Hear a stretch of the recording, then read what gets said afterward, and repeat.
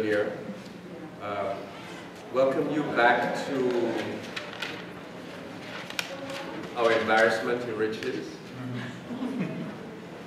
We have another wonderful panel, which will be focusing on African American historiography, past and present. And we have two speakers. We are very fortunate and honored to have these two speakers, who are Pero Dagbovie, who is a professor of history at Michigan State University. He's also the graduate director and associate chair in the Department of History there, and a core faculty member of the African American and African Studies PhD program at MSU. He is prolific and accomplished. His books include Black History, Old School Black Historians and the Hip Hop Generation, which came out in 2006. The Early Black History Movement, 2007, that is the Early Black History Movement, Carter G. Woodson and Lorenzo Johnston Green, which came out in 2007. And African American History Reconsidered, which came out almost 3 years ago. His current project is What is African American History?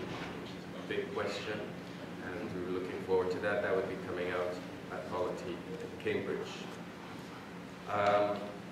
We are also honored to have with us Professor Rosalyn Terborg-Penn, University Professor Emerita from Morgan State University, where she served as Professor of History and the coordinator of the graduate programs in history. Her research and writing include over 40 articles and 7 books, including African American Women in the Struggle for the Vote, 1850 to 1920, and the anthology Women in Africa and the African Diaspora, Emerita, which was republished in 2013 by Black Classic Press. In 2012, she won the Association of Black Women Historians Letitia Wood Brown Prize for the best 2011 article about Black women, which was Migration and Transracial National Identity Reformation, Becoming African Diaspora Women, which is following on the theme that was raised there. I'm sure there will be issues that will be addressing there too. Published in Black Women, Gender and Families, Fall 2011. Professor Terborg-Penn has been active in the historical profession for many years, including a member of several program committees for the Association for the Study of African American Life and History. She was a co-founder and the first national director of the Association of Black Women Historians and the founding executive committee member of the Association for the Study of the Worldwide African Diaspora. In 2010, she completed a 2-year term on the executive board of the Association of Caribbean Historians. She's the recipient of numerous awards for scholarship and service to the historical profession. For example, in 2008, the Association for the Study of African American Life and History awarded her the Carter G. Woodson Medallion, and in 2010, the Southern Historical Association awarded her the John Blassingame Prize for Distinguished Scholarship and Mentorship in African American History. As I said, the topic is African American historiography, past and present. Our discussant is our own Professor Noliwe Rooks, who is the author of 3 books: Hair Raising, Beauty, Culture, and African American Women, Ladies' Pages, African American Women's Magazines and the Culture That Made Them, and White Money, Black Power, The Surprising History of African American Studies and the Crisis of Race in Higher Education. I'd like to invite Professor Dagbovie to give his paper, which is titled Robert L. Harris, Jr., African American Historiography and the Black Historical Enterprise. Thank you.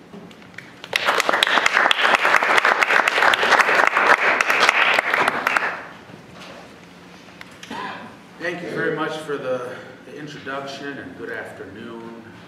It's my great pleasure to be participating on this panel and symposium celebrating the long career and enduring contributions of Robert L. Harris, Jr. to African American historiography, the multidiscipline of Black Studies and Africana Studies here at Cornell University. It's nice to be back here. I had the opportunity to be here about a year ago, presenting a paper during a spring Africana speakers series, and I was more than impressed with the hospitality and the intellectual engagement, and I have witnessed the same thus far, so I'm indebted and to have been invited here. When I was informed by Professor Hassan that I could present on anything that I was researching in the field, I thought that since much of my work is about the deeper philosophical meanings of Black history and the history of the profession, that it would be timely to talk about Professor Harris and his scholarship directly. For after all, Dr. Harris's living history, and history, as Edward Hallett Carr teaches us, would not exist without the historian, of course. Now, I have not known him as long as many here today. I first formally met him at the 91st Annual Association for the Study of African American Life and History Convention in Atlanta, Georgia in 2006. I eagerly introduced myself to him because I had recently discovered that he was one of the outside peer reviewers for a book of mine that was published by Illinois in 2007. So I spotted him in the lobby area with some of his friends, and I went up to him and expressed my gratitude for him so rigorously reviewing my book before its publication. And he smiled, and I think he patted me on the shoulder, and he said something like this, and maybe if I'm misquoting as a historian, but he said, "Sorry, I had to put you through all that revising. I just wanted to make sure you got it right." He let out a contained chuckle that was echoed by the laughter of his colleagues, and as I walked away, I'm sure they were telling little jokes about me. Indeed, it was a meeting of two distinct generations of Black historians.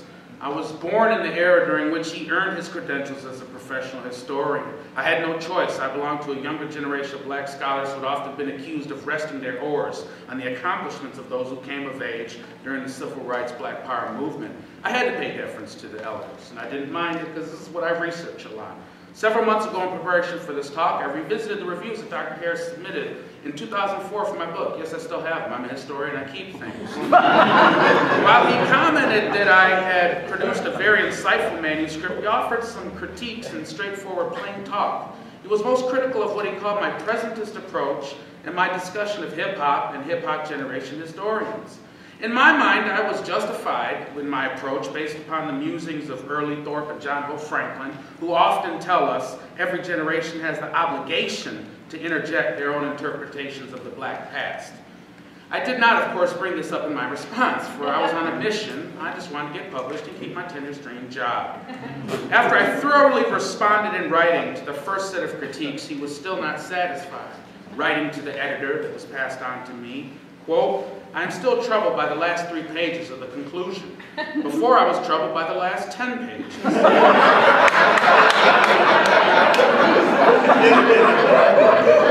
I suggest that Dagbovie read Benjamin Crow's brilliant essay, Black History's Diversified Clientele. Maybe he will then have a more nuanced approach to the purpose of African American history and the role of the Black scholar, end quote. I was, to say the least, vexed. With my bruised ego, I made another set of revisions to satisfy his concerns, and he finally granted his approval. Yes, I was hazed, and yes, my study was tighter because of Professor Harris's review. In pushing me to address Quarles, which I had read, he was insisting that my generation, I believe, as a whole, not underestimate the quote-unquote old school. And in the end, I guess he rewarded me with a glowing blurb on the back of my book. As the years passed, I realized that I was clearly not alone in being constructively critiqued by Professor Harris. Since the 1970s, he has routinely published book reviews in a range of leading scholarly and historical journals, from journals such as the Negro Digest that later became the Black World, to journals such as the Journal of American History. His reviews are consistently balanced and often critical. One that I recently read stood out to me. In 1976, he reviewed Philip S. Fauner's 1975 History of Black Americans. Harris opened the review by praising and historicizing Fauner's efforts. He wrote, quote, "It has been more than 90 years since historian George Washington Williams published in 2 volumes his pioneering study, History of the Negro Race in America. Until now, no single author has attempted to write a multi-volume history of Afro-Americans. At age 65, the indefatigable white historian Philip S. Fauner has accepted the challenge," end quote. Later in his review, he judiciously critiqued the work, underscoring, quote, "In large measure, this book is more a study of blacks in American history than it is a history of Black America. The dominant group is his referent, as he pits white actions against black reactions. He fails to assess the internal dimensions of the slave and free black communities. In some, his approach is more institutional, anchoring itself in political and economic as opposed to social, culture, and intellectual history," end quote. Here, Harris spoke to an essential concept that deeply concerned African-American historians during and since the Black Power era. That is, the basic empowering of African-American figures with agency. Before first meeting Dr. Harris about 7 years ago, I was aware of who he was. I was introduced to his scholarship as a graduate student during the mid to late 1990s. I distinctly remember being told by my mentor, Dr. Darlene Clark-Hine and Wilma King, that I needed to familiarize myself with his seminal 1982 Journal of Negro History essay entitled Coming of Age, The Transformation of Afro-American Historiography. For me, this document is an illuminating secondary and primary source. It is essential required reading for those of us intrigued in the development of the Black historical profession. Now, in the remainder of this paper, I touch upon probably too many things, but I'm going to try and do it anyway.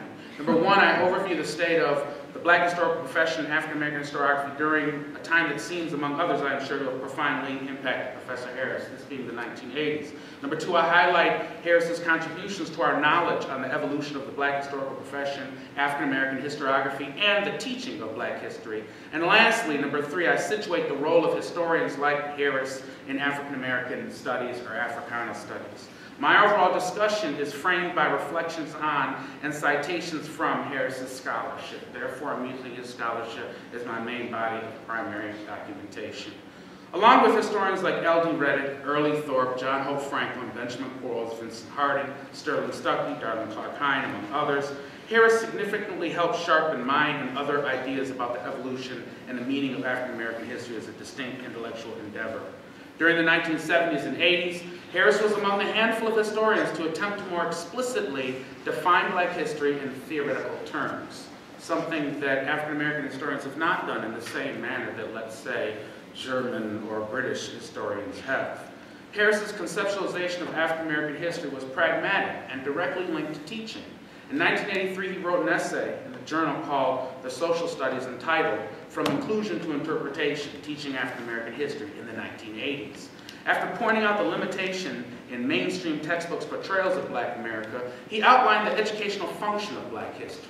He deduced the following, quote, "The Afro-American past should be explored in a manner to help students appreciate the historical circumstances of America's largest racial minority, to understand their thoughts and activities, to recognize the pluralistic nature of American society, to realize the challenges posed to the ideals of freedom, justice, and democracy, and to discover the continuing quest for an equitable America.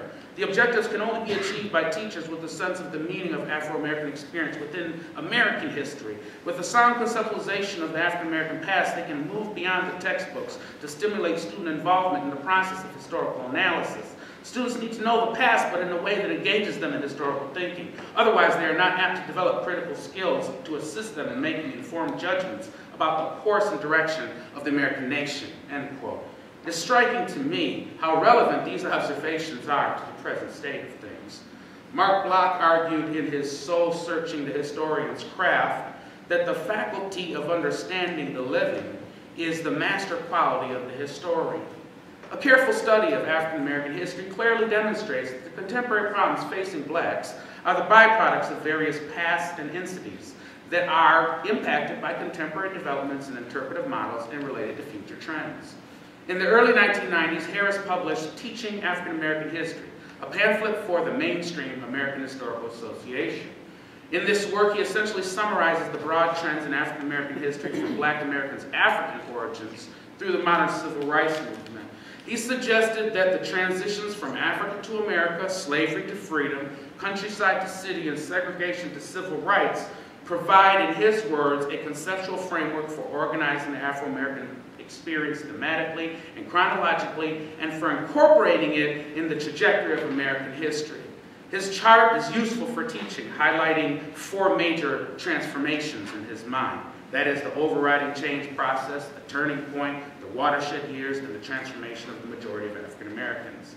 At the end of the 1990s, Harris continued to theorize the challenges of teaching African American history in Viewpoints column in the AHA's Perspectives, entitled Dilemmas in Teaching African American History.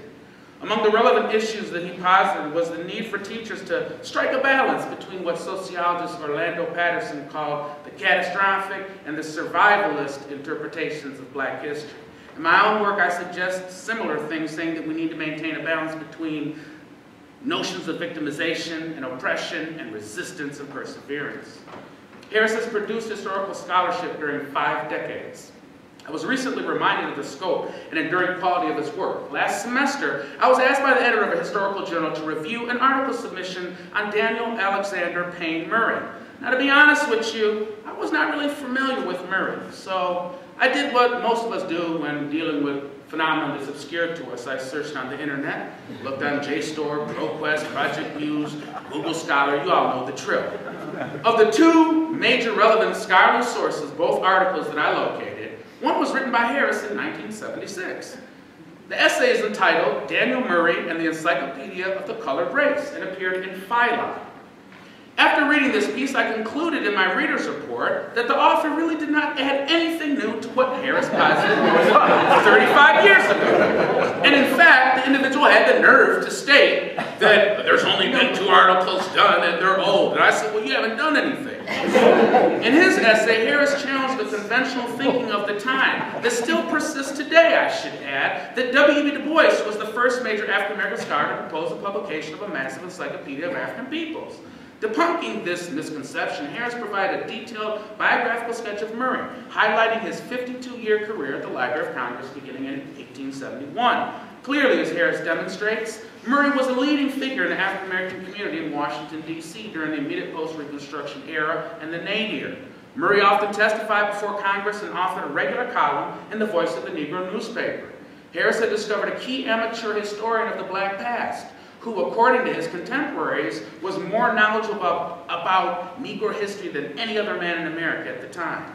In summarizing the significance of Murray's life and work, Harris ascertained the following. Quote, Daniel Murray dared to dream and to work towards such an enterprise, an Encyclopedia Africana, long before the nation or even many black people were ready for it, end quote. I've been interested in the history of the black historical profession since my days as a graduate student. After first reading it, I was deeply troubled by August Meyer and Elliot Rudwick's 1986 monumental book, Black History and the Historical Profession, 1915 to 1980. Fortunately, established scholars like Professor Harris challenged their interpretations. Harris's conceptualization of the black historical profession was at odds with the Eurocentric approach of these once white deans of African American history. In a 1987 review of their study in the very mainstream American Historical Review, a journal that, as Earl E. Lewis pointed out, has only published 2 articles by black historians from 1910 until 1980. Harris dubbed their approach, I'm talking about journal articles, not reviews, but journal articles. Du Bois did an article in AHR in 1910. John Hope Franklin became the second African-American to do a real article in 1980, AHR. So don't be surprised if you get rejected today. Harris dubbed their approach narrow, biased, and elitist. He critiqued their analysis of black Americans by saying that they looked at it through the filter of Americanism without paying attention to Africa. He also challenged their notion that black historians came from so-called non-ideological backgrounds, whereas white historians who are interested in black history came from clear ideological backgrounds, whatever that means. In a 1994 essay in the Journal of American Ethnic Studies, Harris similarly challenged prolific U.S. historian John Hyam for ignoring 19th century African American historical associations in his 1984 study on immigrants to the United States that discussed early American historical organizations. Harris cited important groups that many overlook even today, such as the Philadelphia American Negro Historical Society, the Negro Society for Historical Research based out of New York, and the more familiar American Negro Academy. Unlike Meyer and Rudwick, Harris broadly subdivides the black historical profession into 2 major periods that are easily digestible by readers: pre- and post-civil rights black power movement African-American historiography. In Harris's view, the roots of black history as a field can be traced back to antebellum era with self-trained scholars like James W.C. Pennington, Robert Benjamin Lewis, and William Cooper Nell. Echoing John Hope Franklin, Harris argued that George Washington Williams, quote, certainly merits consideration as a progenitor of Afro-American historiography, end quote. And this is something that Meyer and Rudwick certainly did not agree with because they limited their study to only doctorate holders. After looking at Williams, Harris logically stressed the role of Du Bois and Woodson and the association in the role of creating Black history as a discipline. Historians have debated when African American history became legitimized in the mainstream U.S. historical profession. It's safe to say that sometime between 1969 and 1974, African American history gained a noticeable sense of mainstream appeal in the U.S. historical profession. According to Harris, the Civil Rights Movement, the urban uprisings, the Black consciousness movement forced a reassessment of the Black American experience in the United States. His assessment here is accurate. By the early 1980s, he optimistically reflected, quote, "This groundswell of interest in the Afro-American past permeated practically every sector of American society," end quote. The 1980s, when Harris wrote several important essays on African American historiography, was a very important decade in the evolution of Black history as a field of study. It was an exciting and optimistic period for the study of Black history. During this decade, the study of Black history, the profession, and African American historiography had reached a noteworthy level of recognition and legitimacy, and I understand the problems with this term, in the U.S. Academy. Though inextricably bound to the important advancements in previous stages of development, the 80s represents a watershed decade in the maturation of African American historiography. Like their predecessors, Black historians of the 80s seem to have been keenly aware of their discipline's growth. At the dawning of the decade of the 80s, Harris noted, quote, "The writing of Black history has evolved to the point that we are now able to sketch the conceptual and methodological issues that give it a coherence of its own," end quote. Then towards the closing of the decade, he reflected upon a key juncture. Quote, is in his words, "The Conference on the Study and Teaching of Afro-American History held at Purdue University in 1983 represented the flowering of Afro-American history," end quote. At the closing of the decade, David Levering Lewis echoed him, stating that Black historiography had reached its full adulthood. Like the late 80s and early 90s vis-a-vis hip-hop culture and music, the 80s kind of represents a kind of golden age for African American history. During the 1980s, scores of path-breaking historical books were published. This maturation and innovation was epitomized by the development of African American women's history. The foundations for the institutionalization of Black women's history are rooted in the 1980s, building upon key works in the 70s published by scholars like Professor Terborg-Penn. The 80s was also a fruitful decade for research on the study of Black history. Two seminal works were done in 1986 alone. The book that I mentioned by Myron Rudwick about the historical profession, and a book edited by Professor Darlene Clark Hine that was called Black History and Historical, or the State of Afro-American History, Past, Present, and Future. Building upon scholarship by Early Thorpe and others, these studies were pioneering. Harris was himself a part of the conversation of the field and profession's future and needs for the future. In the early 80s, in the tradition of the National Council of Black Studies mantra, academic excellence, social responsibility, he called upon his colleagues to be practical.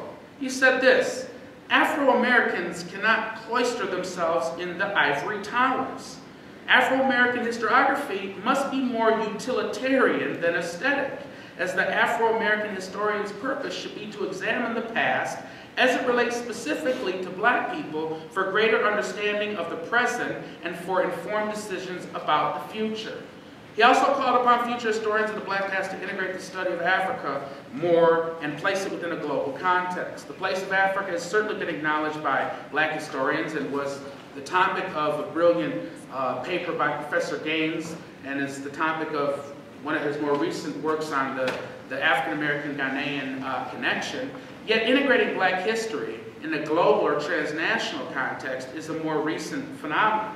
And Professor Washington's talk addresses African-American history as this transnational concept during a period that has not really been focused on as much. It seems that most of this discussion is dealing with like the Cold War era, the Civil Rights Movement, and the Black Power era. Harris was talking about, at least calling for this early as well. Harris's vision of Black history's function is central to the pragmatic, diagnostic nature of Black studies. Professionally trained as a historian, Harris has of course also been active in Black studies. He belongs to a tradition of historians who have done such. And I don't mean to make a hierarchy of those who have contributed to Black studies by putting historians at the top. So I apologize in advance if I offend anyone from other disciplines. Historians have played an important role in Black studies. During the proto-Black studies movement, that is before the late 60s. Many professionally trained black historians helped lay the foundations of black studies.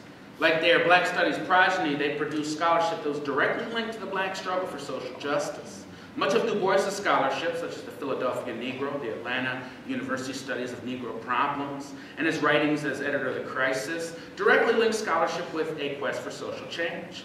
Woodson and his association co-workers produced scholarship that was, to sample from Manning Marable per his discussion of black studies as a black intellectual tradition, descriptive, prescriptive, and corrective. At many levels, the association was the quintessential proto-black studies movement organization that clinched onto the notion of scholarship linked to social activism. During the era from the Black Power period until the present, scores of historians have played key roles in black studies. Historians were part of the first programs, were present at various national conferences, and played roles in evaluating black studies later. In 1973, slavery historian John W. Blassingame authored one of the first books on black studies, New Perspective on Black Studies. In 1985, historian Nathan Huggins wrote a controversial report, a report to the Ford Foundation on Afro-American Studies, that, according to at least one scholar, fostered debate in regards to the structure, content, and direction of African-American studies. In 1990, historians Professor Harris and Darley Clark Hine authored 2 of the essays in the Ford Foundation's book entitled 3 Essays, Black Studies in the United States. Harris's thoughts on the development of black studies continue to be required readings for students in the field. His essays, for example, appear in 2 of the key black studies readers published in the new millennium. That is, Routledge's The Black Studies Reader and Nathaniel Norman Jr.'s The African American Studies Reader. Today, historians, along with others, continue to help the discipline. In his study on black studies as a social movement, Fabio Rojas offers some interesting data about black studies. His findings were based on research surveys that he conducted in 2003 and 2004 academic year. He concluded that there were about 855 professors of African American studies. Of the 762 black studies professors with doctorates that Rojas evaluated, the doctoral degrees by discipline of those involved in teaching and researching black studies reveal interesting results. History accounts for almost 20%. English, 13%, sociology, about 11%, political science, about 11%, anthropology, about 7.5%. Only about 6.5% of those teaching and researching in the field of quote-unquote black studies have PhDs in black studies. And this shouldn't be a surprise if we know the history of black studies and how Temple, was the first to have a PhD in black studies in the later 1980s. An issue in the Journal of Blacks in Higher Education in the early 2000s revealed that very few black students are majoring in black studies. For instance, in 2003, less than 0.7% of all bachelor's degrees awarded to blacks were in black studies, and for the same year, only 1.3% of blacks to earn bachelor's degrees were history majors. On the other hand, in 2003, 25% of all degrees awarded to blacks were in business. Now, these statistics are almost 10 years old, but I highly doubt that they've changed much. And we really shouldn't be too surprised with these statistics. In this new millennium, we face the challenge of recruiting young black men and women to major and study, black history and African American studies. We need to cultivate a new generation of black studies doctorates. While the websites for black studies programs routinely advertise the many things one can do with a degree in the field, not a PhD, but just a bachelor's degree, in the end it seems that we're really looking for those willing to sacrifice for the advancement of African American people. As the history of the field demonstrates, black studies was created out of the black struggle. As Professor Rooks's and others' works have highlighted, black studies is a direct byproduct and manifestation of black power position in the academy. African American history is now certainly an established and flowering field of scholarly endeavor with its own frequently invoked traditions, visible institutions, distinctive theoretical constructs and methods, lively subspecialties, vast historiography, and recognizable niche in mainstream U.S. profession as demonstrated today. Today it is easy to conclude that African American history has a secure presence in the mainstream academy.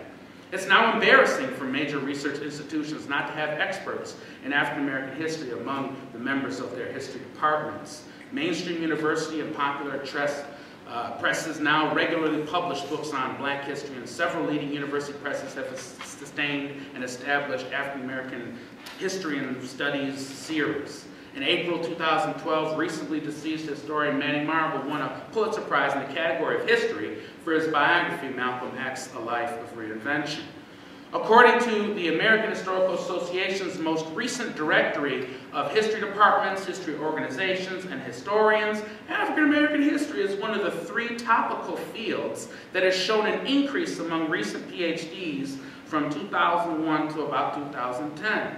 Such recent progress, however, must be viewed critically and properly historicized in a similar manner that the notion of African American advancement since the emergence of a so-called post-racial American society with the recent re-election of Obama as the nation's president again must be accurately deconstructed and de-romanticized. The struggle of African American history as a field mirrors the African American historical experience and the struggle of black people. Like many African Americans vis-a-vis mainstream U.S. institutions, it could be argued that African American history as a field still operates at the margins of the mainstream U.S. historical profession. The legacy of this once marginal status is still evident. For instance, there is still only one major journal devoted to the African American experience. That is the Journal of African American History, founded as the Journal of Negro History in 1915. And I acknowledge the fact that there are black studies journals that incorporate history, but I'm talking about a major journal here that's just focusing on black history. While mainstream historical associations like the OAH, the AHA, the Southern have routinely included panels on African American history for the last several decades, the annual conventions of the Association for the Study of African American Life and History, for which Dr. Harris served as president from 1991 to 1993, continues to be probably the most important intellectual space for scholarly exchanges about black history and are predominantly attended by black scholars and lay historians. Many African American historians, the primary practitioners of the field, continue to face a wide array of challenges existing at predominantly white institutions of higher education, and even, yes, publishing their scholarship in mainstream scholarly journals. Courses in African American history and black studies continue to serve as oftentimes supplements to the normative U.S. history surveys offered by colleges and universities throughout the nation. And what I mean by this is that oftentimes general U.S. surveys don't have to deal with black people, and students will be told, just go take a history class that's on black people, where if you study American history, you got to put black people to center, especially if you're dealing with, you know, the period up through slavery. It's impossible not to do that. Certain types of historical scholarship on African American history were and have been more receptive in the mainstream than others.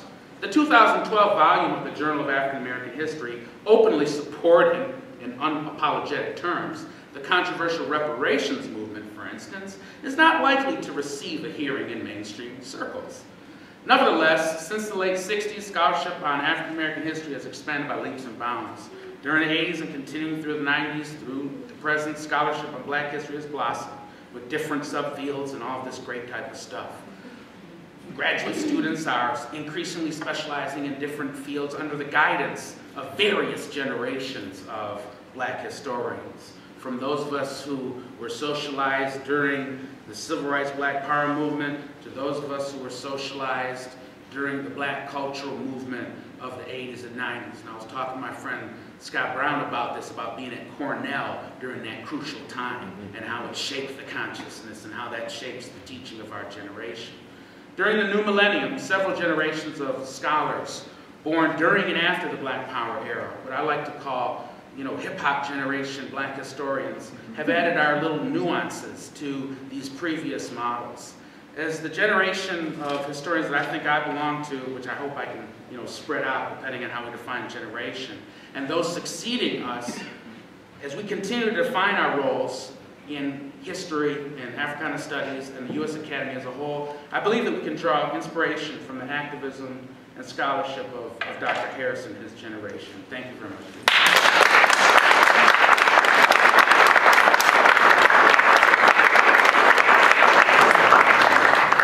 Thank you very much.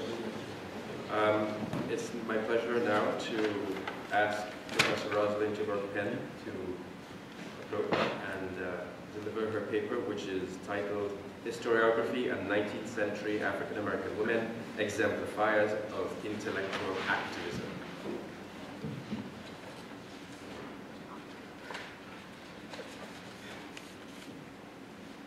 Thank you, thank you.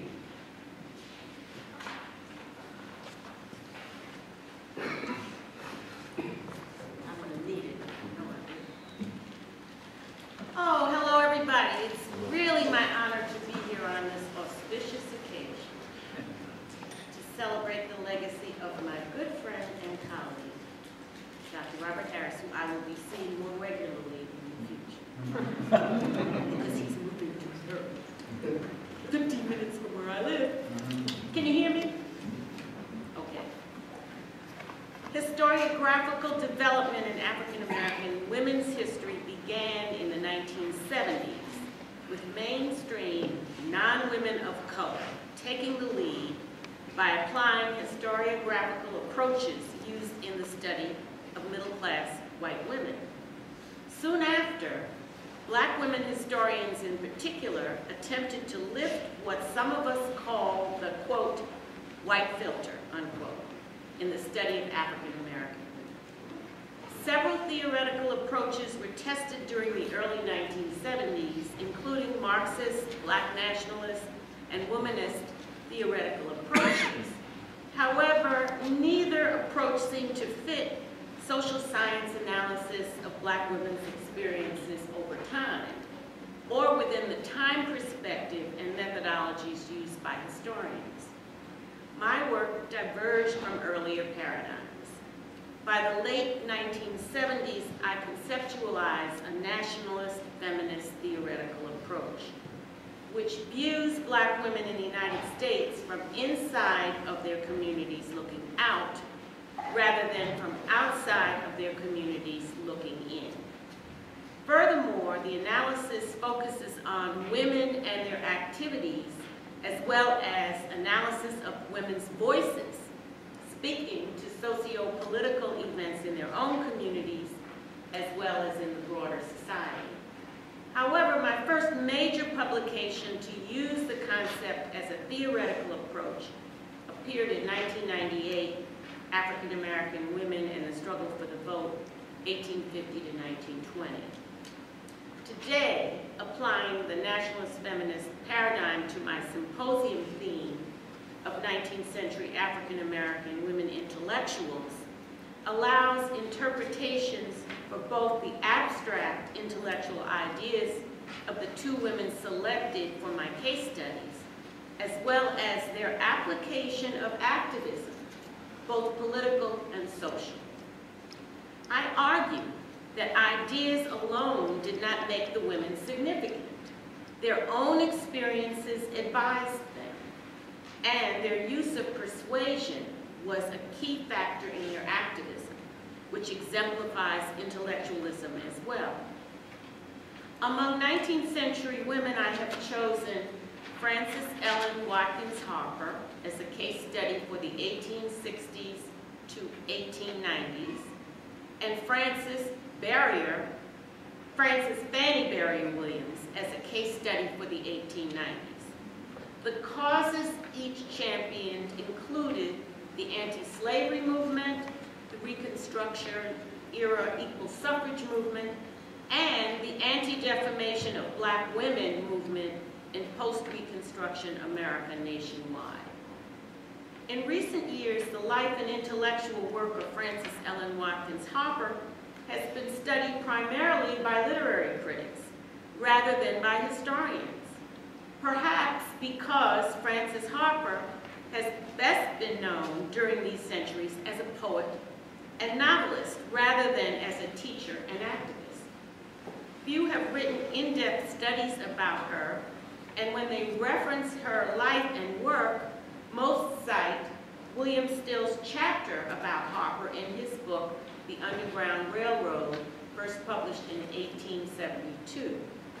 Some also cite the undocumented article about Watkins Harper, written by Betty Collier Thomas in the 1997 anthology African American Women and the Vote.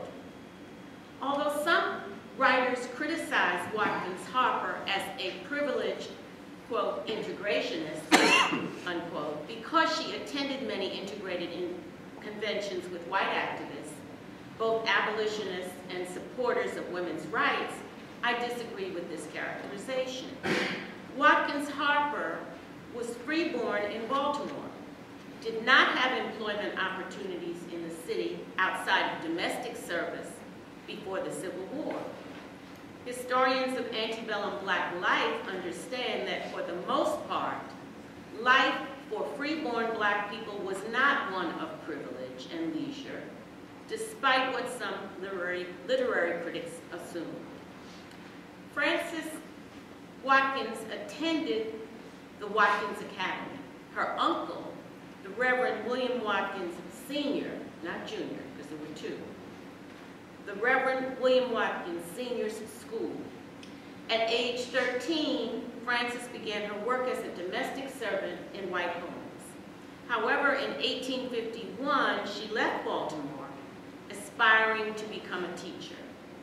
Watkins Harper departed Baltimore a year before the uncle who raised and educated her lost his home to the city of Baltimore under policies of eminent domain.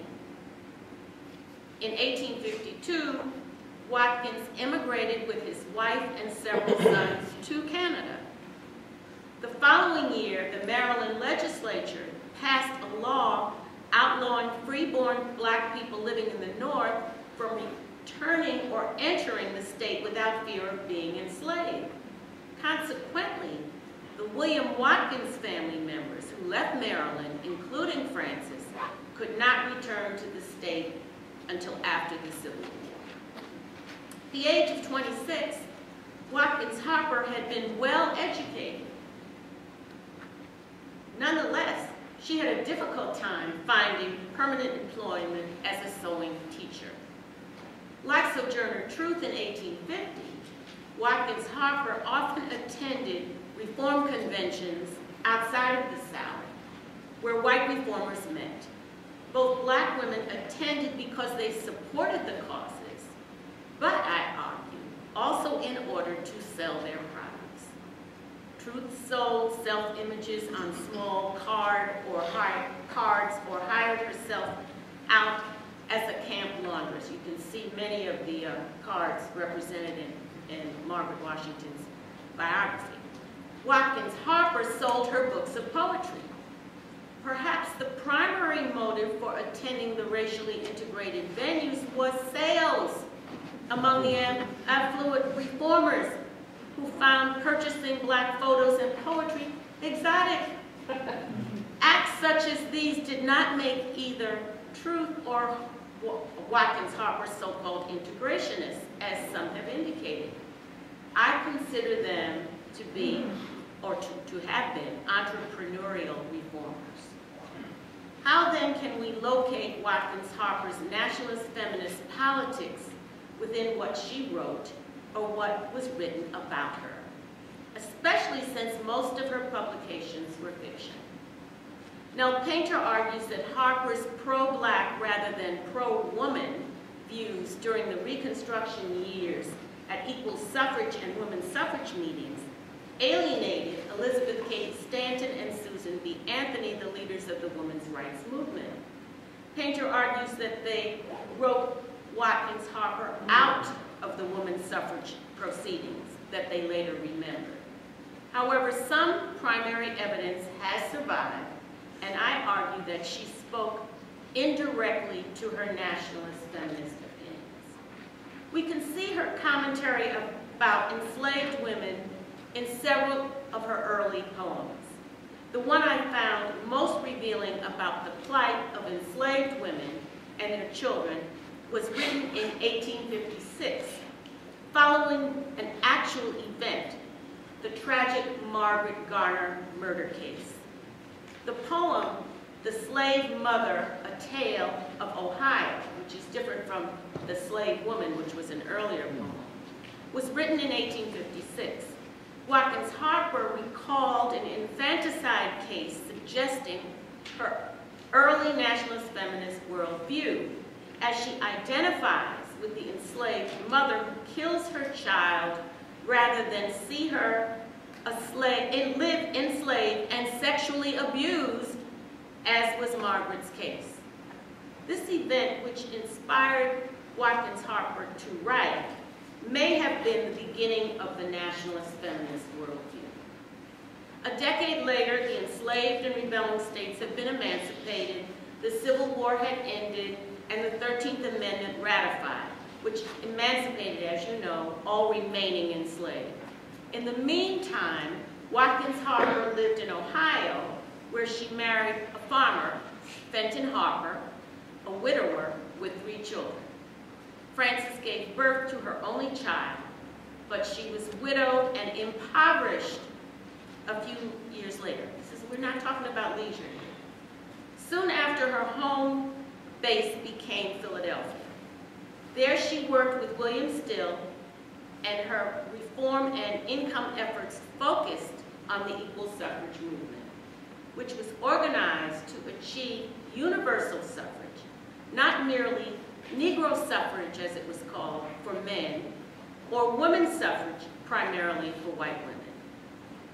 During the mid to late 1860s, the controversy over which movement took precedence revealed that Harper took the nationalist position, as did Frederick Douglass.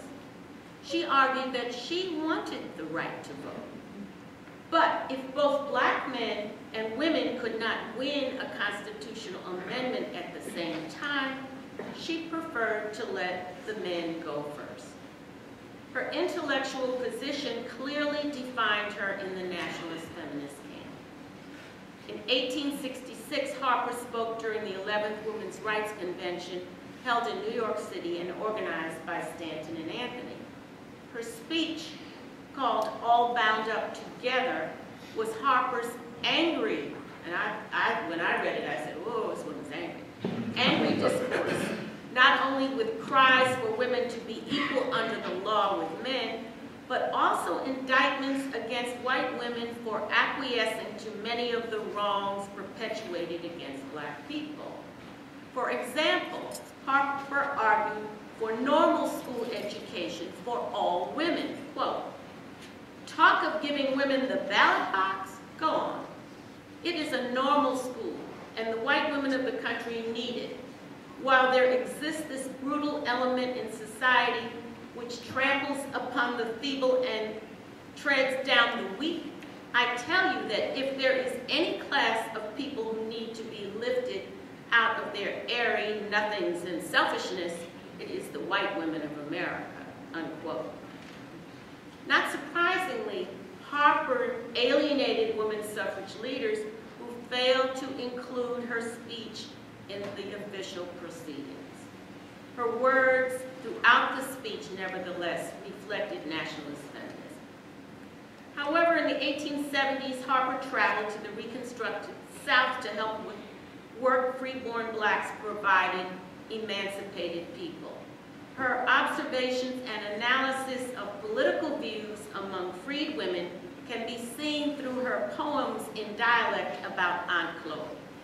My favorite one finds Chloe discussing her views on politics, both the good and the bad, reflecting what I call national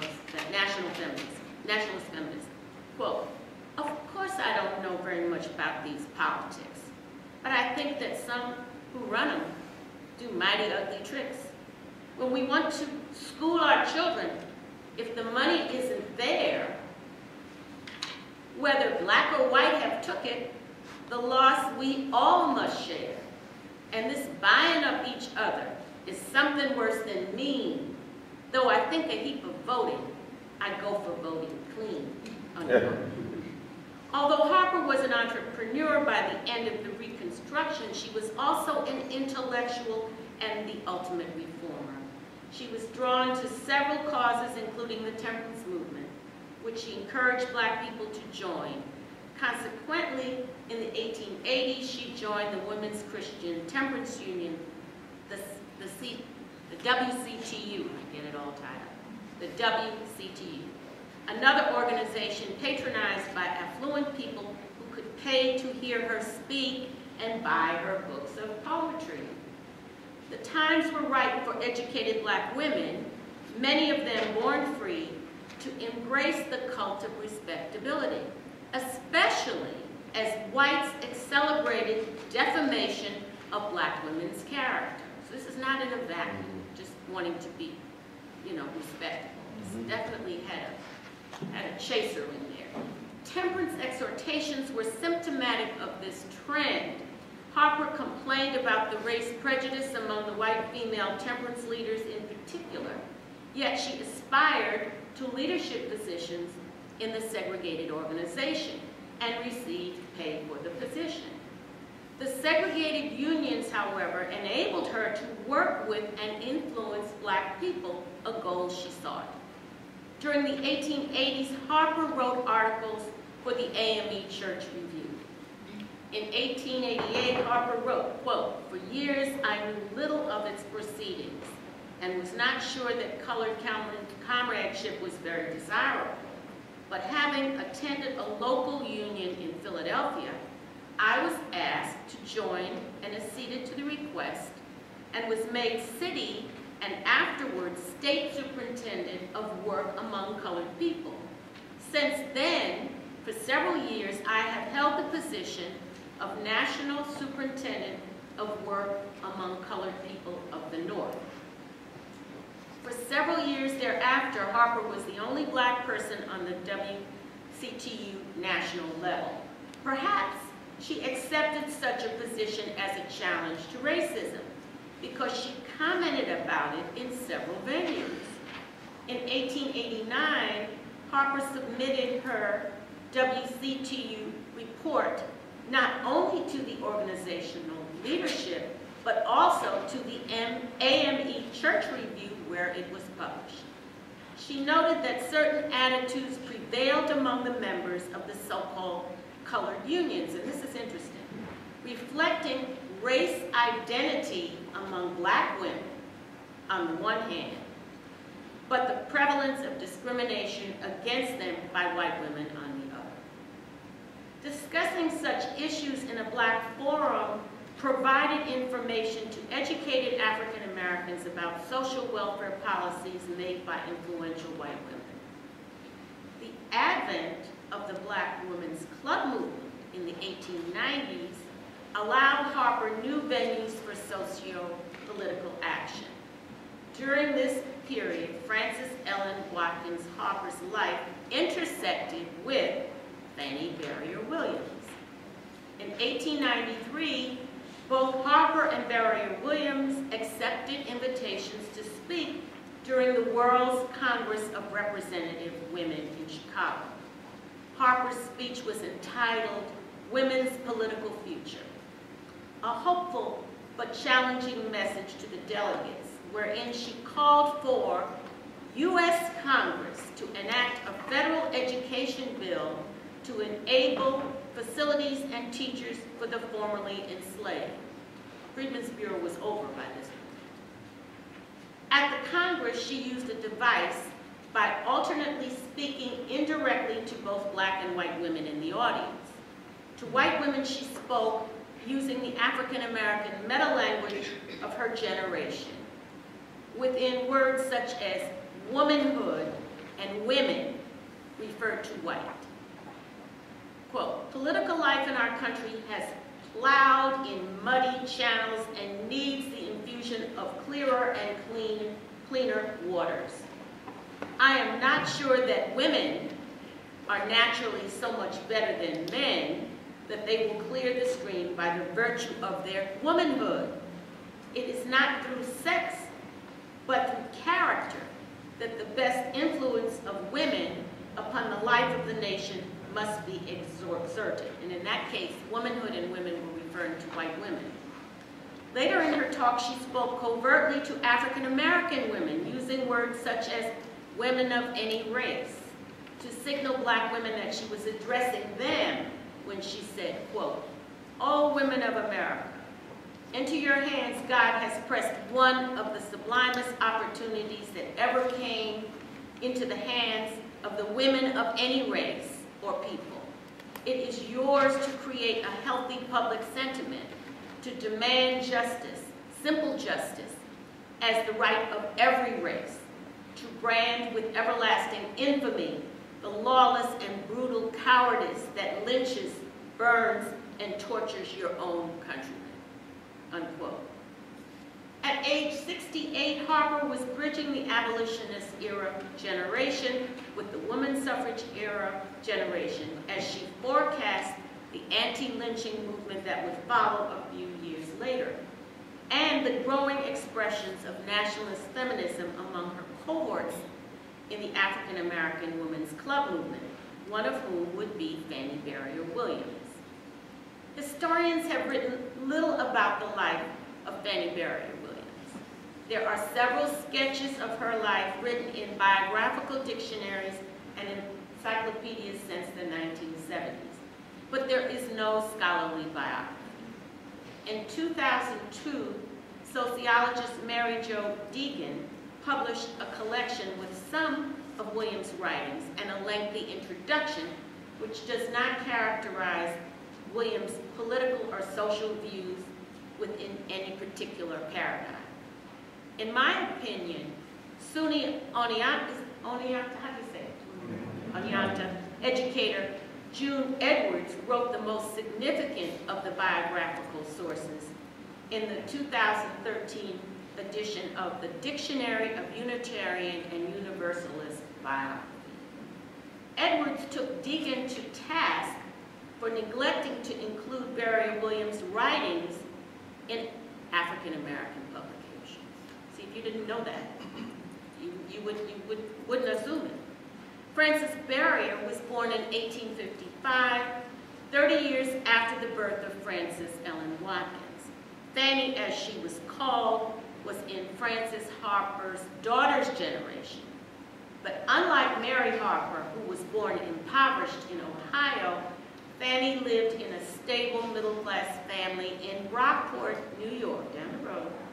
Her father was a barber, a common 19th century profession among black men whose clientele was white men. Fannie was raised in a Baptist home. In Rockport, Fannie Berrier and her siblings were educated in public schools populated primarily by white students. And Fannie earned her teaching degree from the Rockport Normal School, today's SUNY Rockport. After teaching for a while in post-Reconstruction Georgia, Fannie met and married lawyer Lane Williams. They resettled in Chicago, where the couple joined All Souls Unitarian Church, one of several Unitarian Universalist churches in the nation that African Americans attended, and they all had the same name, All Souls. Although Berrier-Williams wrote that she faced no racial prejudice growing up in Rockport, racial discrimination found her once she graduated from college and left the town. June Edwards quoted Berrier-Williams' 1904 autobiography, and this is the last sentence in the biography. "Whether I live in the North or the South, I cannot be counted for my full value," unquote. Although Berrier-Williams lived between black and white worlds, her life experiences determined her intellectual and socio-political ideology as nationalist feminist. Like Harper in Berrier-Williams' speeches, she often spoke indirectly to those in the audience who were black and those who were white. I think this was a device used by many African Americans in that time period. According to historians Catherine Kish-Sklar and Aaron Shaughnessy, I think this is really Shaughnessy's work, Berrier-Williams, quote, represents the respectable portion of the reform spectrum in contrast to the insistent and harsh criticisms offered by Ida B. Wells and Frederick Douglass, unquote. In making this assessment, probably Shaughnessy referenced a statement made by Berrier-Williams as she addressed the primarily white audience in 1893, where Harper also spoke. Of Berrier-Williams, Sklar and Shaughnessy wrote, quote, "She claims that African American women have no interest in social equality," and adds that she has no, quote, "disposition to take our place in the Congress as fault finders or supplicants for mercy," unquote. Theirs is a problematic assessment because it is out of context on two levels. Wells, number one, Wells and Douglass had criticized Chicago's World's Fair organizers for their lack of African American women's representation in the United States exhibition, also held in 1893. Some of you might know about that. Unlike Wells and Douglas, Beria Williams was not involved in the subsequent controversy. Secondly, the incomplete statement Shaughnessy, I believe, quoted, changed Beria Williams' actual meaning, which her complete statement below clarifies. Quote, but there is no wish to overstate the obstacles to colored women or to picture their status as hopeless. There is no disposition to take our place in the Congress as fault finders or supplicants for mercy.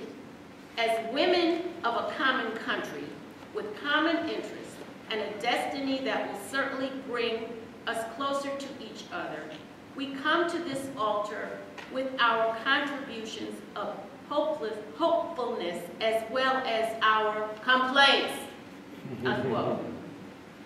As you can see, Beria Williams expressed her complaints in a nationalist feminist framework that dismissed the dread of, quote, social equality, unquote, about which white women feared. If we examine other segments of Beria Williams' speech at the Women's Congress, you hear critique of white women, similar to those written by Harper about the WCTU.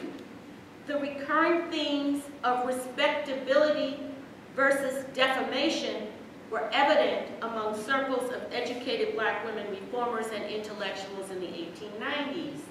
A segment of Beria Williams' address, apparently directed to the black delegates attending the Congress, reveals a nationalist feminist critique. Quote, I regret the necessity of speaking to the question of moral progress of our women, because the morality of our home life has been commented upon so disparagingly and meanly that we are placed in the unfortunate position of being defenders of our name.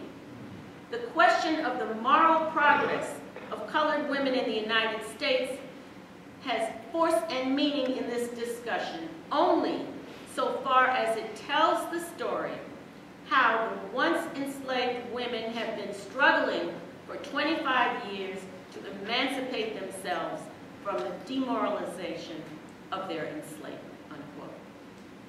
Beria Williams also directed her strong critique to the white congressional delegates. Quote, it is almost literally true that except teaching in colored schools and menial work, colored women can find no employment in this free America. They are the only women in the country for whom real ability, virtue, and special talents count for nothing when they become applicants for respectable employment.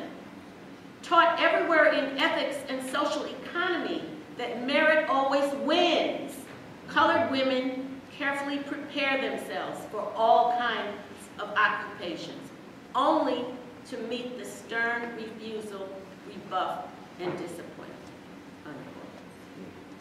In this segment, she spoke forcibly about the fault lines in American race relations and perceptions. Beria Williams' words appear to be nationalist feminists, as did those of Frances Ellen Watkins in her presentation to the same Congress delegates. By the mid-1890s, Beria Williams had found her cohort of educated / activist African-American women, as did Harper.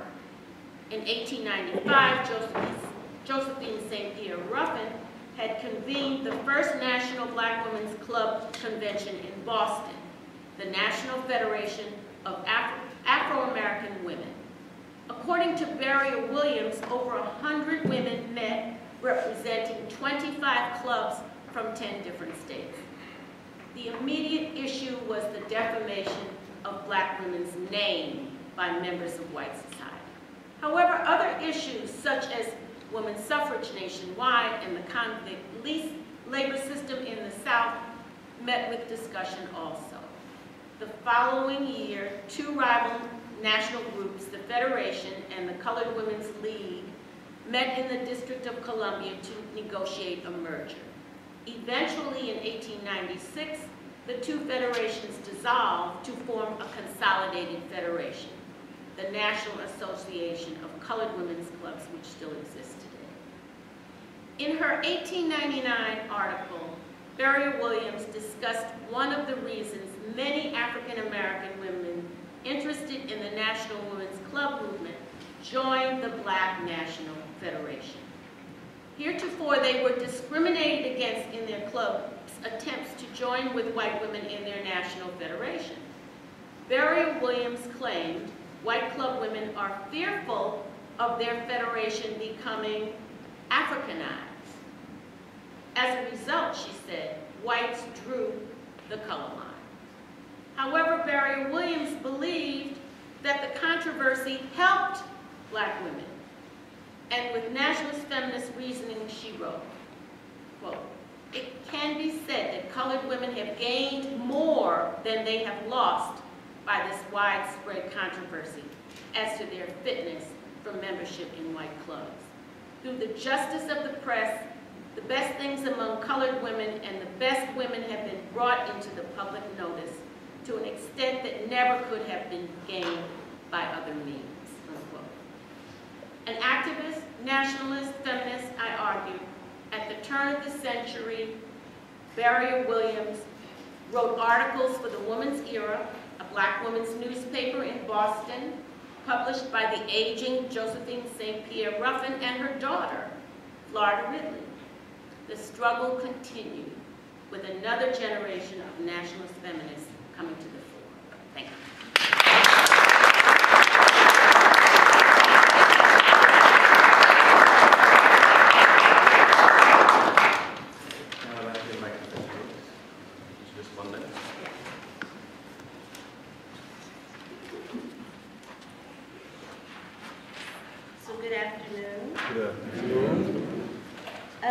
I'm going to be quick so to make sure that we have some time for the audience to get to engage these papers. It's probably not a lot that I can say to you.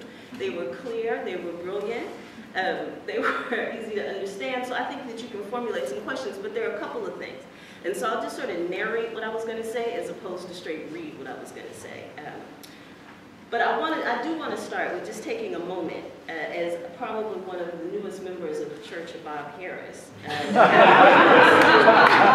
just joined the Africana Studies faculty this August. I had the relationship that I had with him in this brief time, and the opportunity to be here made me think about one of my mentor teacher mothers from Spelman, where I went to undergrad at Gloria Boyd Gales. One of the things that Dr. Gales, who she never told me I could call her Gloria, though I call her my mother mentor teacher, and I'm happy to always call her Dr. Gales. One of the things she would always say to all her students was, you need to tell people who are important to you that they're important while they're alive and can hear it. It doesn't do them that much good when they pass. She was a big one for organizing events at Spelman, and that carried over into scholarship, the way I think about scholarship, in that you don't always have to study the dead, right? There's ways that you need to make what we do relevant in the present, and that's a direct carryover from her telling me. Tell people why they matter while they're alive. In this moment, it's a privilege for me to get to tell and to participate in an event that's all about making clear the significance of Professor Harris while he's still with us. And as Gerard Aching said yesterday, it's clear, though, he's not done. Historians, there's something about y'all retire and y'all aren't done. You have books lined up that you're still preparing to roll on out. Other fields, let me tell you, when people retire, they're done. And I know he's not done, in part because one of the points of relationship for us is when I first got here, for the first 3 weeks or so, there'd be a knock at the door. I'd say, come in, and be Professor Harris. He'd be clutching a flyer, a magazine, a group of advertisements, something. And he would say, in one instance, I have this issue at Jet Magazine right here. I think this might be the first time there's actually been a gay couple in the marriage announcements. Do you know if that's true? Do you think you need to figure out if that's true? I have things on my plate. I can't start a project about Jet Magazine and sexuality and gender politics, but I'm thinking, you know, just put it on the side of your desk and think about it later. Come in another time. Got all these advertisements with interracial couples. All these white men with black women being advertised all of a sudden. This strikes me as odd. When did this start?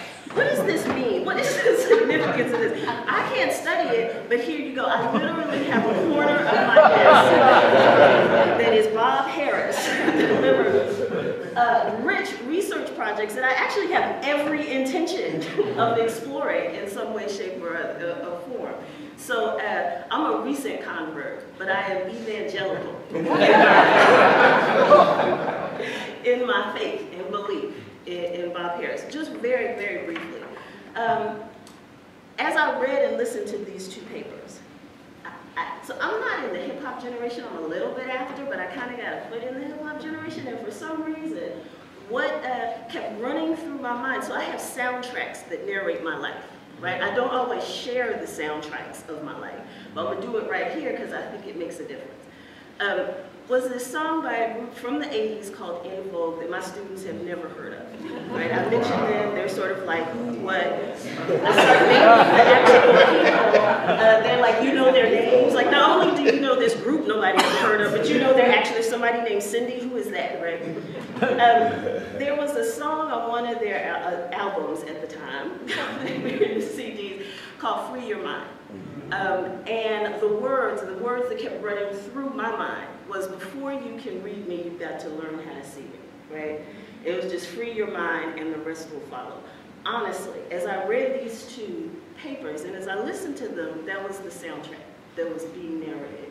Because where both of them sort of are joined, are a call for people who are going to study the history, I would say the present, of African Americans to know how to read you before they can see you, right? Both of them are very much concerned with taking seriously, in Professor Dagbovie, I'm messing with you. No, what is it though? Dagbovie. Professor Dagbovie's, I'm sensitive to it. My name's Noliwe, people screw it up. So I'm sensitive to exactly how you say people's names. Professor Dagbovie, in using Professor Harris's, the arc of his scholarship, which begins in a period where scholars had to literally clear a space to talk about who black people were. One of my other scholar mentors, Nell Painter, who has given me permission to call her Nell, so I'll call her Nell, wrote what I think is a brilliant art, for me, is a classic text in African American history, which is Slavery and Soul Mirth. In there, she talks about the historiography, the development of African American history, and what she says, this real quick, it's the last thing I'm going to say, because again, I'm not reading, I'm narrating, but I want you to think about this, and that comes to my question. What the arc that she lays out has to do with black scholars, black scholars of African American history, having to first respond to Stanley Elkin's 1959 Slavery, which set up an identity for black people as pathological. It said slavery was so damaging to the black psyche, it was so encompassing. There was no place for black people to run, no space for them to be free. It damaged their psyches, and that damage translated to the psyches of their descendants. There were, of course, some people who responded to it, but this text was so influential. In 1959, before affirmative action, before you have large numbers of black people getting PhDs so that they can speak back to power from a position of equality, right? It's not that we didn't speak back before, but it's different to speak back as a tenured professor at UCLA, at Yale, at Cornell, than it is to speak back from Howard, unfortunately. Right, so what she says is the whole historiography, the whole thinking about black people was about black people in history had to do with this kind of thinking of black people's pathological, such that you saw in 1965, Daniel Patrick Moynihan literally said the reason he came up with the analysis, with his analysis for the Moynihan report, which talked about a tangle of pathology in black communities, which talked about black women as demasculating black men, and which talked about just damage that needed to be addressed. He says, I got this thinking, not from the history that we have laid out before us by black men and black women, that these scholars from the 70s were excavating at that time, or scholars before 1965 had been excavating, but from this Elkins book, right? And that book set social policy. It was no small thing that a historian in 1959 called us pathological. It was no small thing.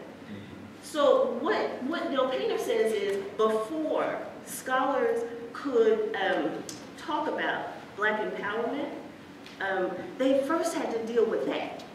And so you have a whole generation who talks about the black family, right? Talks about black communities in certain kinds of ways, because you had to resuscitate us before you could do anything else. The question that I have, again, narrating, there was more nuance, but I want to get to question and answer. So the question that I have, really for both of you, is there a way, though, that as time has passed, because you know your piece is also very much about black women responding to ideas about black female immorality, pathology, being outside of respectable true womanhood, right? We're not part of the mainstream.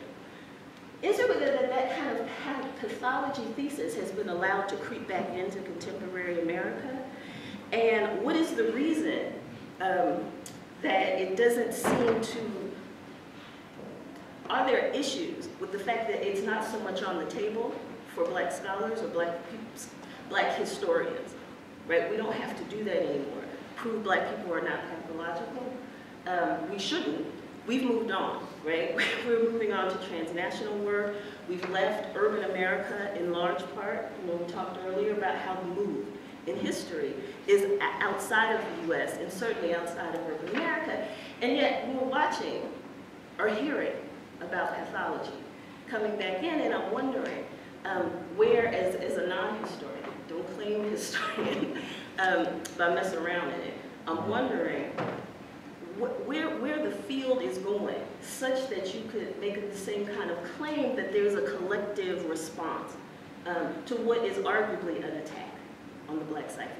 So much so that you would have a black president that would go to Professor Harris's beloved Chicago, and in response to talking about the death of black children, the murders of black children, suggests that if there were more black families, if there were strong black families, not policy, not the absence of policy, or not the need to enact policy, but address your pathology will fix this, right?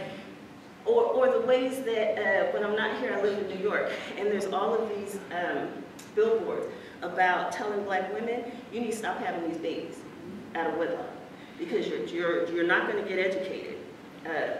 You're not going to have any money. He's not going to stay with you. The black babies are narrating to their mothers.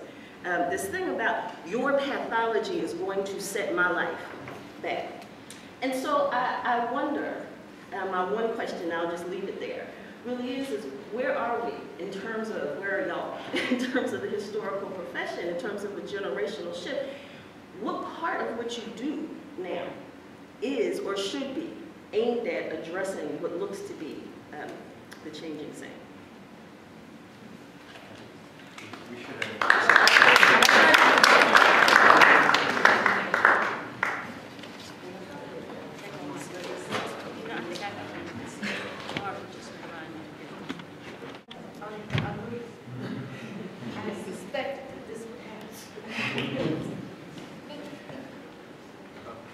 Which is a comment. Always have a table with a skirt. You have women speakers. Because you cannot assume that we will be wearing pants. We call it a chastity cloth. But it does become healthy. Would one of you like to? Oh, yeah. Yes. There are two phrases that I use in my talk that I didn't mention. I think I did mention. One is things change, but they remain the same. And the other is the struggle continues. It's It's never going away. It's always going to be there. I hate to admit that. But this is America. It's apple pie to talk about us like we're nothing. I hate to say it, but that's the reality of it. We can be hopeful that sometimes it looks like things are going to get better, but a lot of times we just, not we, the society falls back into its normalcy. And we get that all the time. Melissa Harris Perry, how many of you are familiar with her show on MSNBC? She's doing a little commercial these days about the greeting cards her father used to send her. Have you seen that? And she says, when I was little, I used to get these cards from my father, and it didn't say, love Dad. It said, the struggle continues. And she said, well, now I get it. I didn't get it then, and I was in it. She's got it. And we got to pass that on. The struggle has to continue because the problems will never really be, I hate to be that pessimistic, but I don't see in my lifetime, which will probably be over sooner than most of yours, but I don't see it changing. So we have to constantly struggle against it. Well, there were several things that popped into my mind when you started posing your question, and so let me just go with the things that came into my head to begin with. The first thing that I thought about was Manning Marvel's whole notion of Black studies as being an intellectual tradition and having various different elements, and one of the elements being corrective. And when we think of corrective in the 21st century, we think it's something archaic, that we don't need to be vindicationist anymore. We're way beyond that. But the corrective approach is still very much needed. You know, there's certain types of history that we might say is blatantly racist if we're quote-unquote oversensitive, but there's a lot of omission that takes place, a lot of just total omission that takes place in the historical profession. And when I talked about publishing in mainstream venues and the challenges, if you have a certain type of perspective in Black history behind that, I don't think that's something to be taken lightly. I've had personally several different experiences, and I'm not going to say that I was just rejected because they didn't want to include my stuff that was dealing with Black people, but I kind of do want to say that. Especially a recent incident that I had with the Journal of American History that I can talk about later. But it was interesting because let me just say, I was hired by the Organization of American Historians and the National Park Service Department of Interior to write a historical manual for the Carter G. Woodson home. And historically, they published the article that you produce in the Journal of American History. I submitted mine. It was well done, I believe so. Didn't have typos. And I was told that it wouldn't even set out for review and that it was too narrow of a topic. And, you know, at the same time, I'm reading about chimney sweeps in Philadelphia in 1725. And I'm wondering if that's too narrow of a topic. But anyway, talking about the pathology piece, when you mention the whole thing of the pathology, I think that's timely because CNN has been doing these things on Black America, state of Black America, and they portray us as being all messed up, like Tavis Smiley's The Covenant. Every statistical analysis were messed up, right?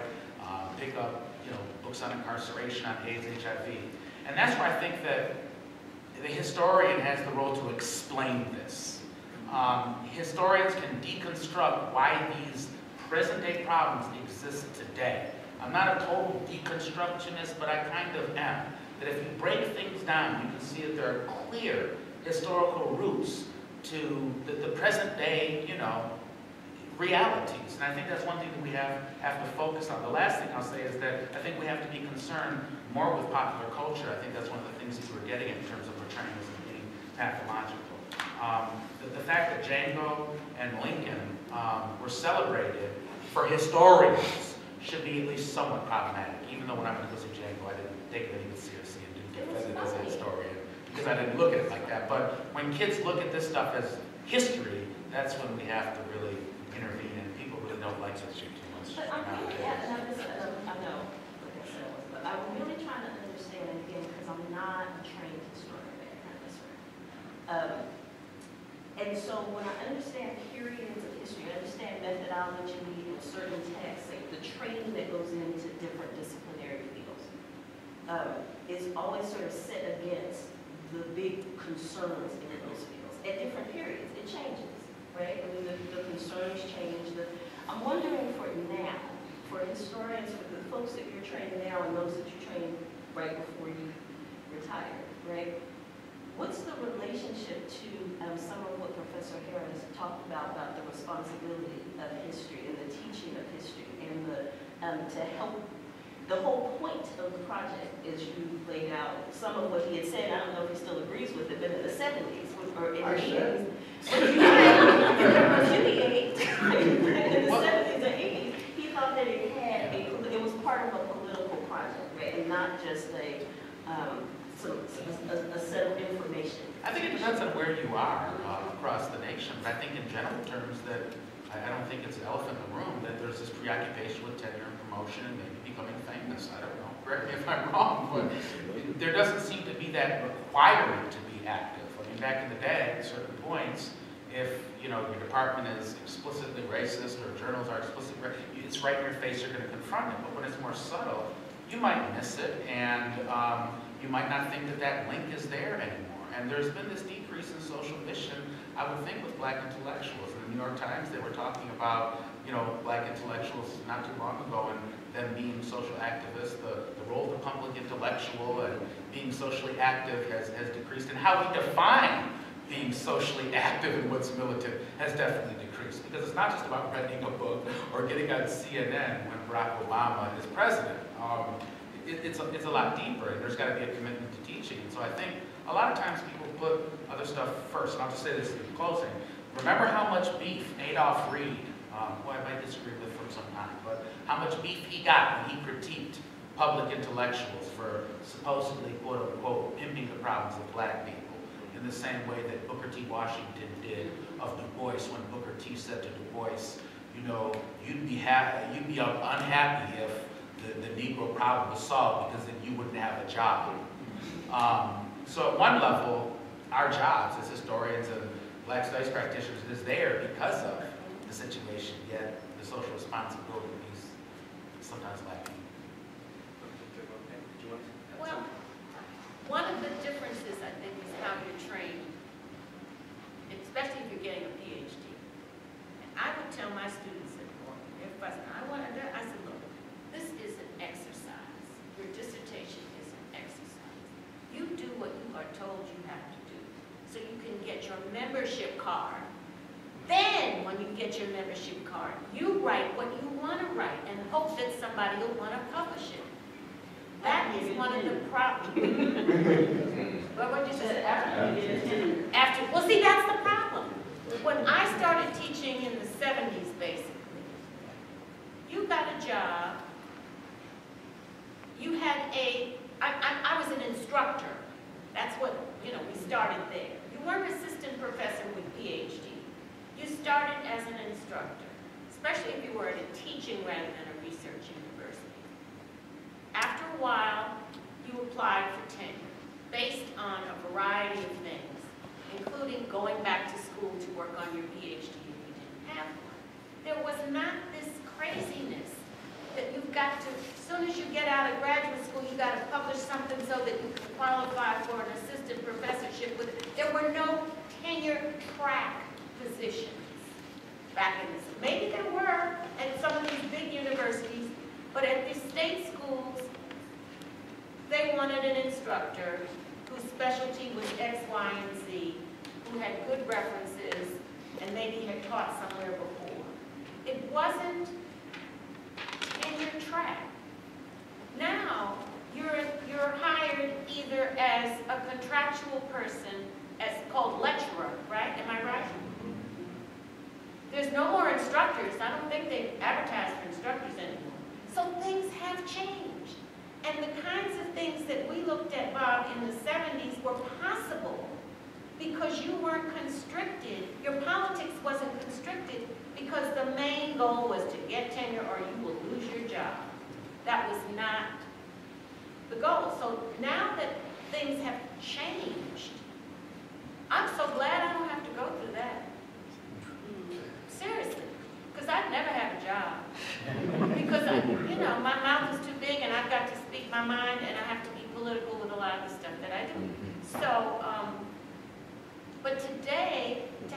tell your PhD students, this is just an exercise. Do not look at it that, I mean, you've got to do your job. You've got to do what we want you to do.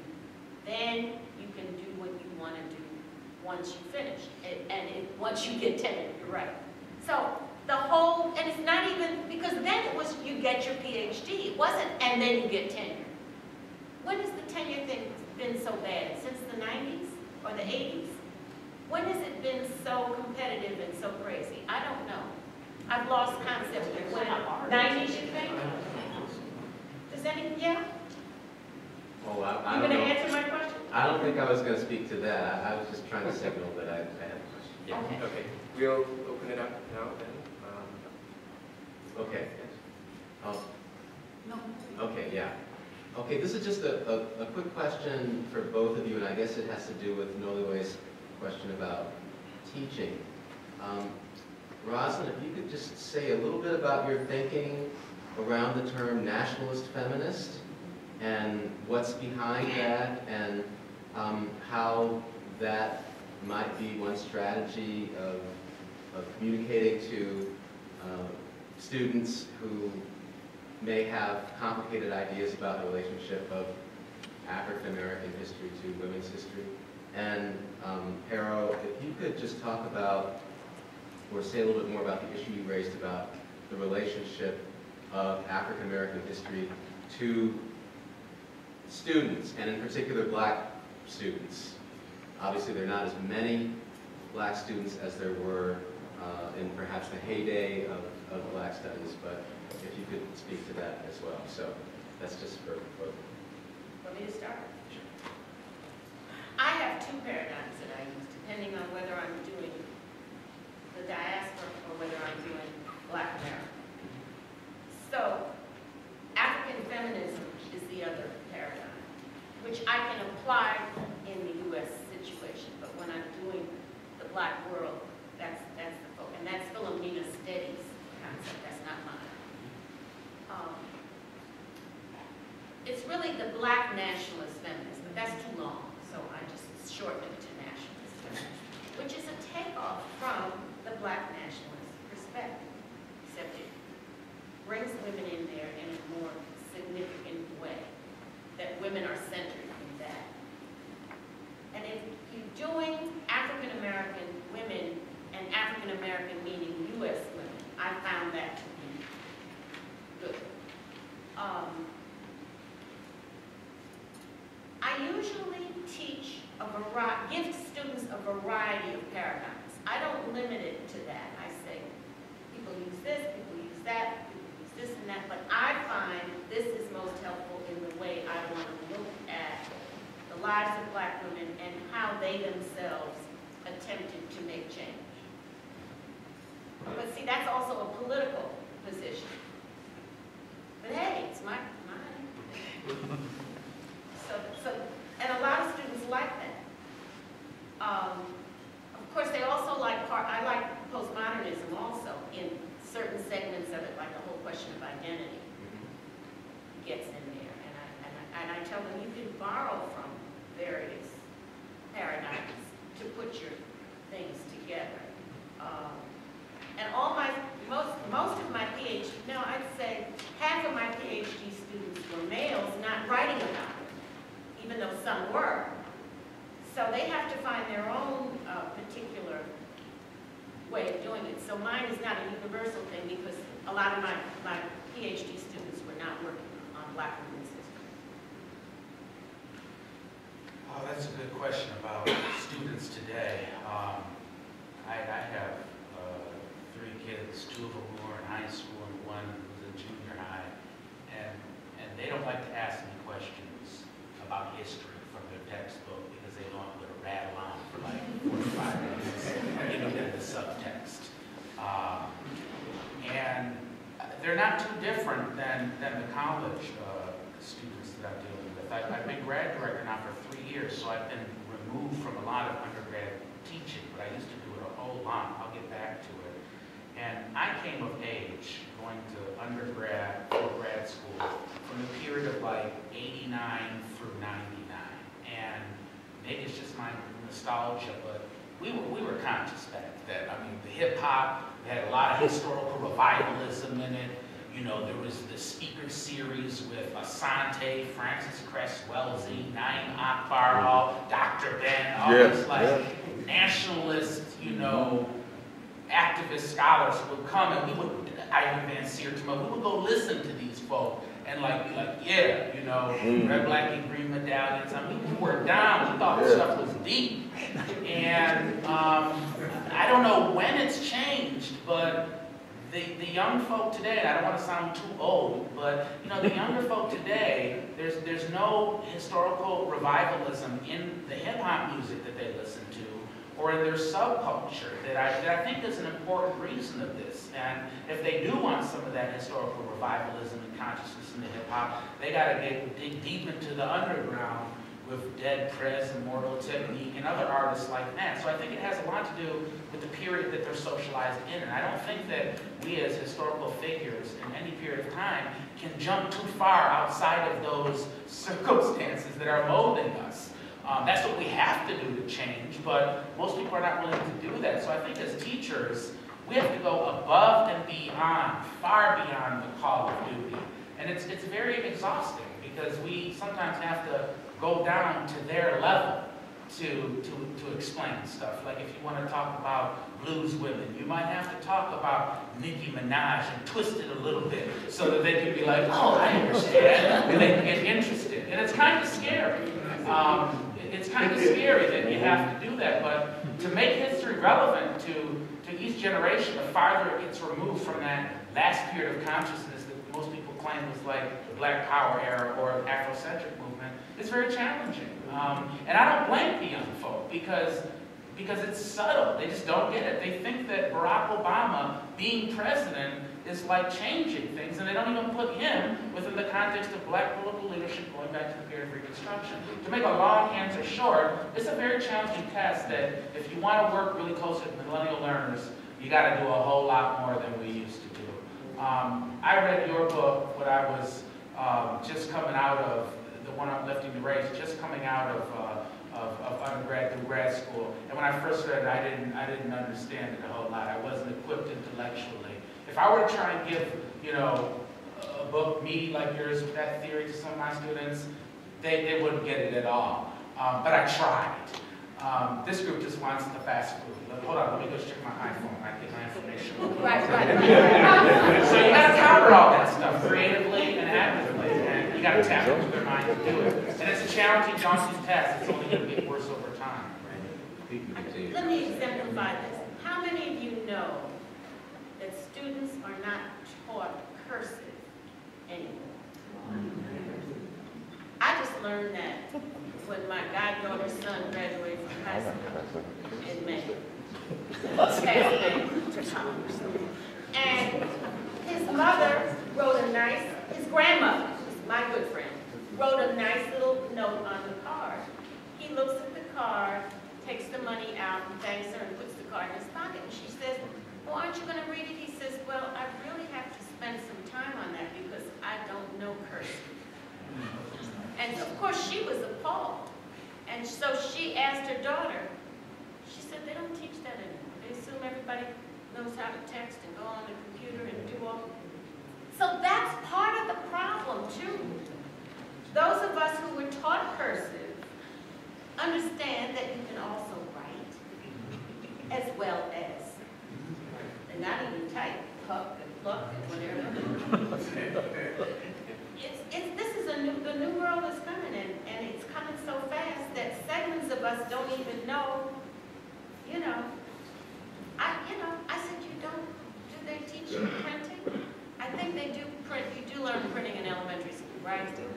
But we learn cursive in elementary school also. If you go to private school, they teach you cursive, or Catholic school. If you go to public school, right? You do not learn. And the majority of students go to public school, secret language, don't they? Yeah.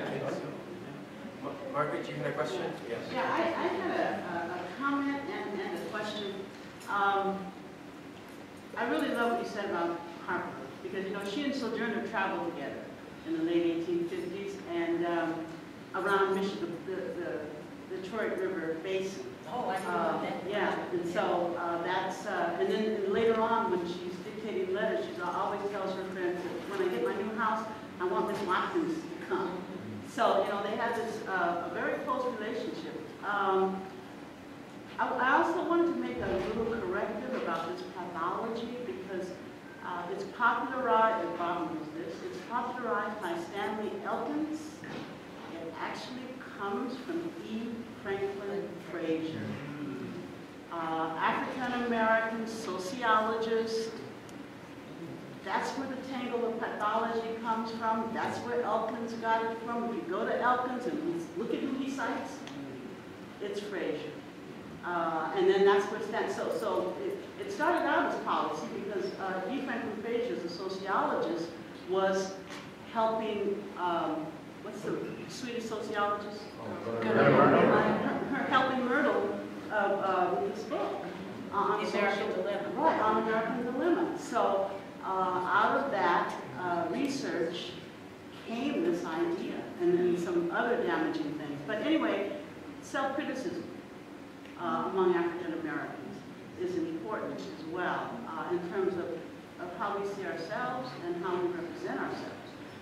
Because this tangle of pathology comes from a black man. But I wanted to ask a question, Roz, about the term nationalist feminist. Because the way you talk about Harper, Frances Ellen Watkins Harper, she certainly is a nationalist, and she's obviously a feminist. She's also an integrationist. And so, and because I'm writing about black and white women now, who work very closely together, and at the same time, some of these black women are very strong nationalists. At the same time, they are working with white women. How do you characterize someone like that? You say she's a nationalist feminist, but she also works very closely with white women. The problem I have with the definition of integrationist is maybe what it is. Because when we hear that word, at least when I hear it, I see something different than combining a variety of ways and methods of dealing with one another. An integrationist, from the way I have been indoctrinated into the definition, is somebody that feels as though the Euro-American life is the way to go, and that's what you have to try to aspire to be. And as you do that, you shed your blackness. Now, I don't know, but that's how I have been sort of socialized to understand what the term means. And when a lot of people claim that she was, and they said the same of Fanny Berry, that she was an integrationist, it's because they are in white worlds. But just because you're dealing in a white world or have white friends doesn't necessarily mean that you feel that your blackness is irrelevant and that you need to discard that and become like they are. So would you say we need a new term? Because Maybe this was so. a problem that Du Bois ran up against in his second stint with the NAACP.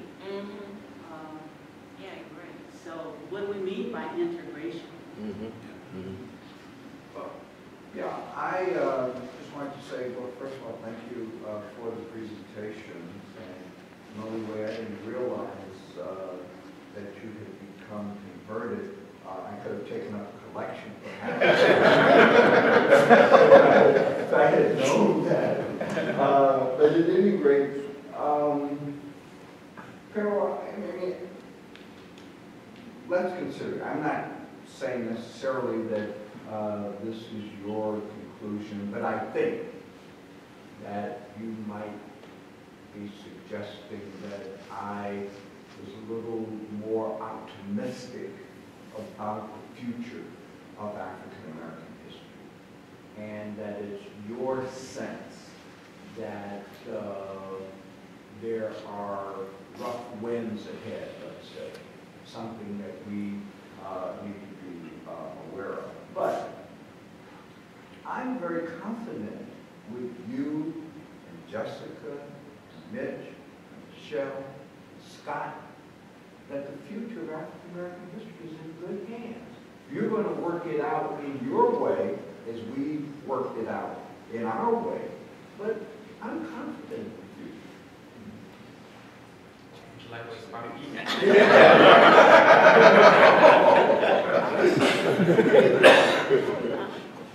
You know, I'm writing this book called What is African American History? And I found statements going back to Woodson, like in 25, where he says, Black history is now an established field. And then you go 10 years later, Black history is now an established field. Then you have Ho Franklin in the 50s. Black history, and then you have what you guys said in the 80s, where it's like really strong, and it's all the historians speaking based upon the progress that they've seen in the previous decades. And because I study Black historians and what we've accomplished over time, and maybe I buy too much into what the foreparents did, I am critical of the present state, and I am somewhat skeptical about the future, in part because of the changing mission of a lot of our generation because of the situations that are taking place. And one can see that if one analyzes the Association for Study of African American Life and History just a bit, and how we support it and how we might not, and what we think we need to do to get credentialed, if you know what I'm saying, that we might overlook certain things. And this speaks to other points that have been raised about the responsibility of the Black historian. But you know, I'm optimistic at one level, but I'm also you know, a little critical because I see that, yeah, as much things have changed, things still haven't changed. I'll end by saying this. I have a grad student who's one of my research assistants, and one of the tasks that I'm charging him to do is to go through AHR, Journal of American History, Journal of Southern History, and I even think I had him put American Quarterly in there, and to go from the founding of each one of these journals, and for every decade, okay, to highlight the Black subject articles, and then the background of the actual historian, i.e. if it's a Black historian, and then the nature of the debate in the article. And I'm not going to claim what's moderate and what's radical, because those are all relative terms, but if you look at certain decades, you can certainly see certain trends of what gets published and what doesn't. And that's kind of what gets me a little pessimistic. And then when you look across the nation and look at Black faculty representation across the nation in certain traditional departments, not Black studies departments, but traditional discipline departments.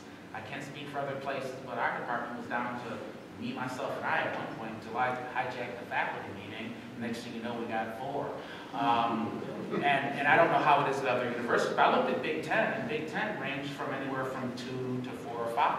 And I don't know what Cornell is in history per se, but there are some interesting trends. Oh, okay.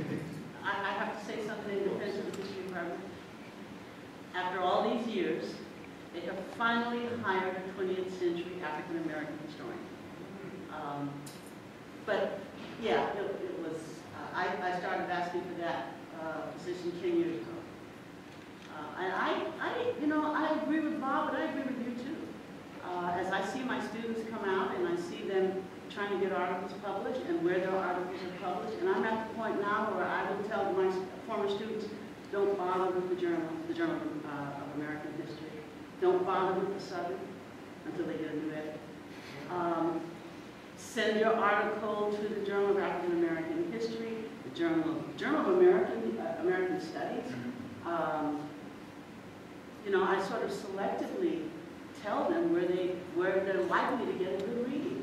And I think that what Bob, I read that review that Pero talked about August Meyer's book, and the Eurocentrism of African American history in terms of who they represent in that book. I think that's still very much the case. I think it's not only the case with journals, I think it's the case with publishing as well. With the exception of a few publishers that have always been premier in terms of publishing African American studies. that there are certain publishers that they just look askance at an African-American historian unless they get, approval from a certain group of people who will remain unnamed. But, the profession is gerrymandered. With that, thank you. I'm afraid we're going to have to stop right here.